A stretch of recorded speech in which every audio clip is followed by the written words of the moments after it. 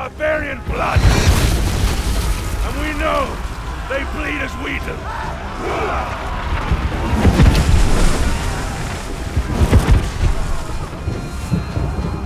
Ready!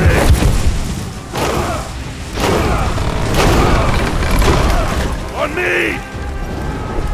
Move! With Ryse, we set our challenge and said, okay, how can we increase the experience? How can we increase the story and characterization compared to movies? We really wanted the next-gen experience to be closer to the world of film. We really wanted to achieve that emotional depth for the characters. But for the first time, we're really allowed to take a lot of these film techniques for building characters and building rigs and apply them to games. Well, we were fortunate on Ryse. We got to work with Imaginarium, and if you don't know anything about Imaginarium, that's Andy Serkis's new mocap facility. Andy Serkis really revolutionized performance capture. I'll hold them off until the ship is cleared. No! You have to go. You must live. The Senate will listen to you. You're a commander, they have to.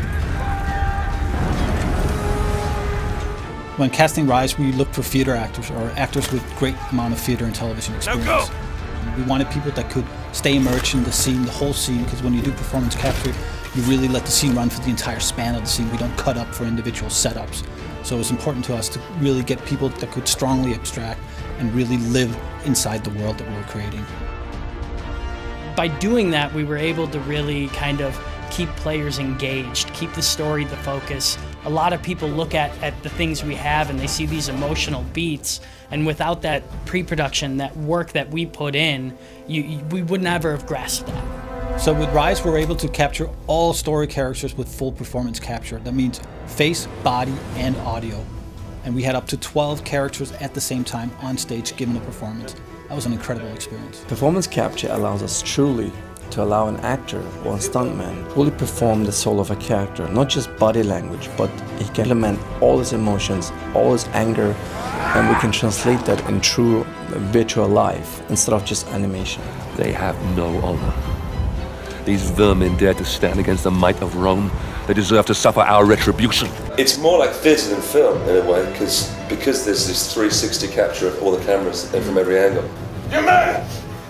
Grab the rail! So you do get that feel of theatre, and it's a raw emotions from every actor all the time.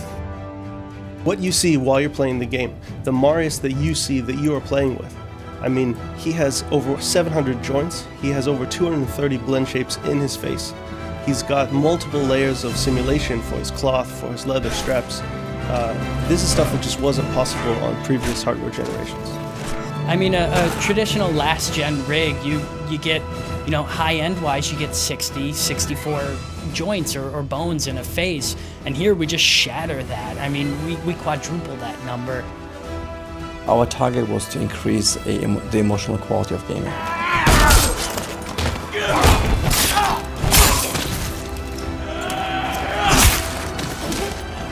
Ryse is going to be an amazing journey. We're going to merge story and action like you've never seen before.